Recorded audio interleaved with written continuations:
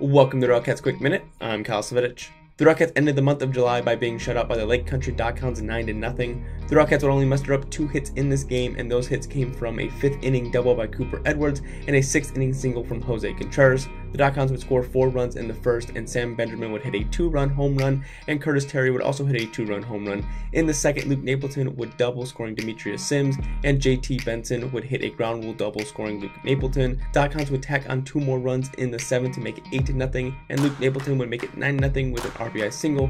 The RailCats dropped to 25-45 on the year and went 7-17 in the month of July, and went 0-9 in series as well. The RailCats will look to kick off the month of August with a win tonight. That wraps the RailCats Quick Minute. I'm Gary SouthShore. As always, go Cats.